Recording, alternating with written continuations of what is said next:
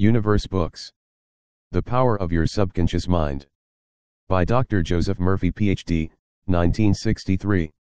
This is an audiovisual project, derived from the original classic book. Produced by Universe Books Channel. All rights reserved. Chapter 9, How to Use the Power of Your Subconscious for Wealth. If you are having financial difficulties, if you are trying to make ends meet, it means you have not convinced your subconscious mind that you will always have plenty and some to spare. You know men and women who work a few hours a week and make fabulous sums of money. They do not strive or slave hard. Do not believe the story that the only way you can become wealthy is by the sweat of your brow and hard labor. It is not so. The effortless way of life is the best. Do the thing you love to do, and do it for the joy and thrill of it. I know an executive in Los Angeles who receives a six-figure salary. Last year he went on a 9-month cruise seeing the world and its beauty spots. He said to me that he had succeeded in convincing his subconscious mind that he is worth that much money. He told me that there are people in his organization earning about 1/10 as much as he does who know more about the business than he does and could probably manage it better. However, they have no ambition and no creative ideas. They are not interested in the wonders of their subconscious mind. Wealth is of the mind. Wealth is ultimately nothing more than a subconscious conviction on the part of the individual. You will not become millionaire by saying, "I am a millionaire, I am a millionaire." You will grow into a wealth consciousness by building into your mentality the idea of wealth and abundance. Your invisible means of support. The trouble with most people is that they have no invisible means of support. When business falls away, the stock market drops, or they take a loss on their investments, they seem helpless. The reason for such insecurity is that they do know how to tap the subconscious mind. They are unacquainted with the inexhaustible storehouse within. Someone with a poverty-type mind finds himself poverty-stricken conditions. Someone else, with a mind filled with ideas of wealth, is surrounded by everything he needs. It was never intended that we should lead a life of indigence. You can have wealth, everything you need, and plenty to spare. Your words have power to cleanse your mind of wrong ideas and to instill right ideas in their place. The ideal method for building a wealth consciousness. Perhaps you are saying as you read this chapter, "I need wealth and success." This is what you do: repeat for 5 minutes to yourself 3 or 4 times a day, "Wealth, success." These words have tremendous power. They represent the inner power of the subconscious mind. Anchor your mind on this substantial power within you, then conditions and circumstances corresponding to their nature and quality will be manifested in your life. You are not saying, "I am wealthy," you are dwelling on real powers within you. There is no conflict in the mind when you say, "Wealth." Furthermore, the feeling of wealth will well up within you as you dwell on the idea of wealth. The feeling of wealth produces wealth. Keep this in mind at all times.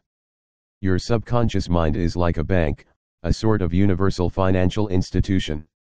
It magnifies whatever you deposit or impress upon it, whether it is the idea of wealth or of poverty. Choose wealth. Why your affirmations for wealth fail. I have talked to many people over the years whose usual complaint is, "I have said for weeks and months, I am wealthy, I am prosperous, and nothing has happened." I discovered that when they said, "I am prosperous, I am wealthy," they felt within that they were lying to themselves.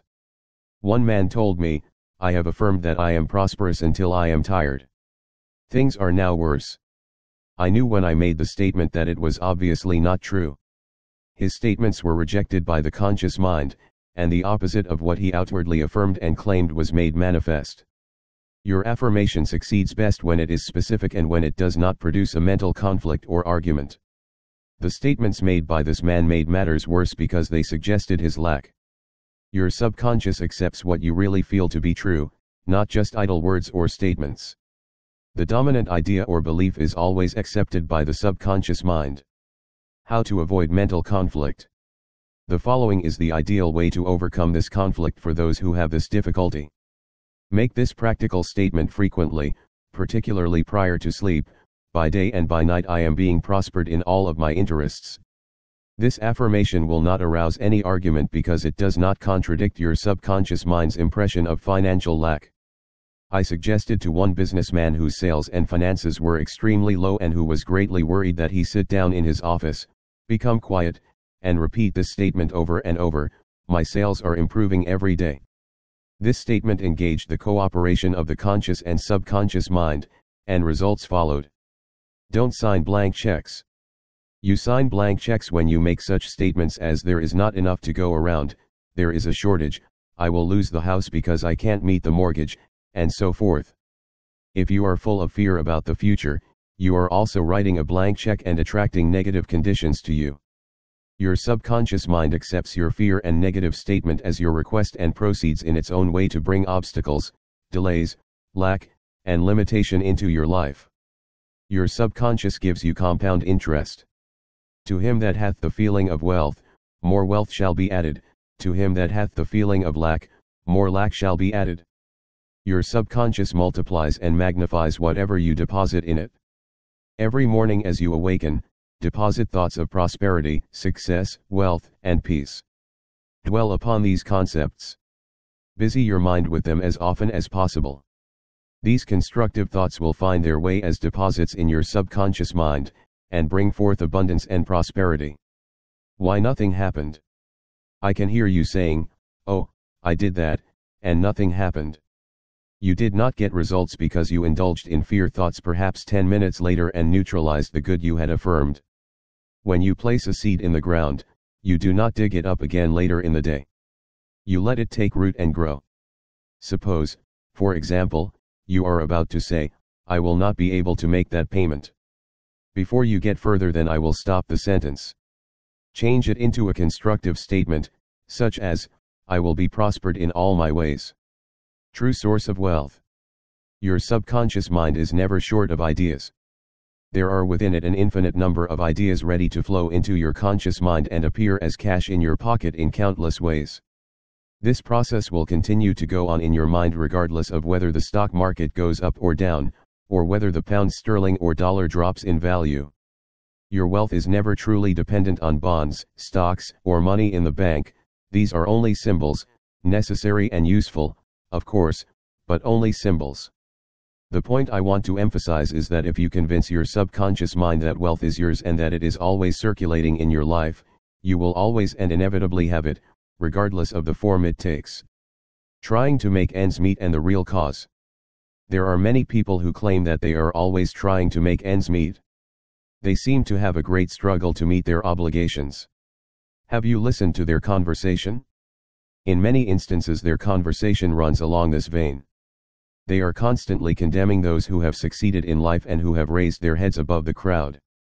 Perhaps they are saying, "Oh, that fellow has a racket, he is ruthless, he is a crook." This is why they lack. They are constantly condemning the thing they claim to desire and want. The reason they speak critically of their more prosperous associates is because they are envious and covetous of the other's prosperity. The quickest way to cause wealth to take wings and fly away is criticize and condemn others who have more wealth than you. A common stumbling block to wealth. There is one emotion that is the cause of the lack of wealth in the lives of many. Most people learn this the hard way. It is envy. For example, if you see a competitor depositing large sums of money in the bank and you have only a meager amount to deposit, does it make you envious? The way to overcome this emotion is to say to yourself, "Isn't it wonderful? I rejoice in that man's prosperity. I wish for him greater and greater wealth."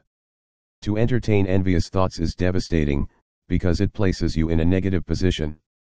Therefore, wealth flows away from you instead of to you.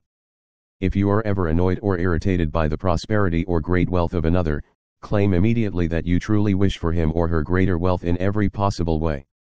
This will neutralize the negative thoughts in your mind and cause an ever greater measure of wealth to flow to you by the law of your own subconscious mind. Rubbing out a great mental block to wealth. If you are worried and critical about someone who you claim is making money dishonestly, stop worrying about him. If your suspicions are correct, you know that such a person is using the law of mind negatively. In time, the law of mind will take care of him. Be careful not to criticize him for the reasons previously indicated. Remember, the block or obstacle to wealth is in your own mind. You can now destroy that mental block. This you may do by getting on mental good terms with everyone. Sleep and grow rich. As you go to sleep at night, practice the following technique. Repeat the word wealth quietly, easily, and feelingly. Do this over and over again, just like a lullaby. Lull yourself to sleep with the one word, wealth. You should be amazed at the result. Wealth should flow to you in avalanches of abundance. This is another example of the magic power of your subconscious mind. Serve yourself with the powers of your mind. Decide to be wealthy the easy way, with the infallible aid of your subconscious mind. Trying to accumulate wealth by the sweat of your brow and hard labor is one way to become the richest man in the graveyard. You do not have to strive or slave hard. Wealth is a subconscious conviction. Build into your mentality the idea of wealth. The trouble with most people is that they have no invisible means of support.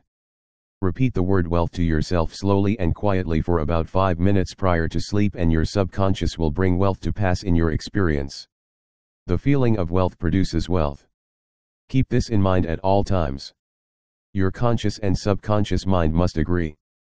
Your subconscious accepts what you feel to be true. The dominant idea is always accepted by your subconscious mind. The dominant idea should be wealth, not poverty. You can overcome any mental conflict regarding wealth by affirming frequently, by day and by night, I am being prospered in all of my interests.